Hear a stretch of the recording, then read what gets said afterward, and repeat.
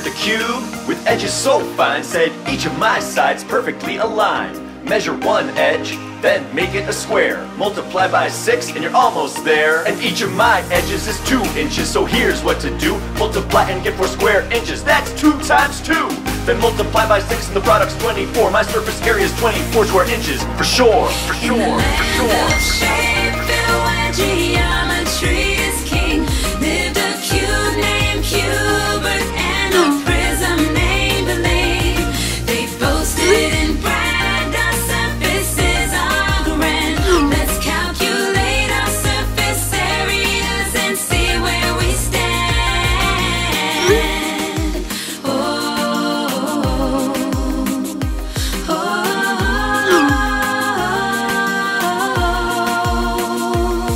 Now Bling the Prism, with a sparkle in his eye, said my faces are diverse, but give it a try. 2 times LW plus LH plus WH in parentheses. Solve it and find the surface area with ease. In inches my length is 5, width is 1 and height is 3. Length times width is 5 and the length times height is 15. Width times height is 3, then add in times by 2 to see. 46 square inches is the surface area of me. In the land of Shapeville, where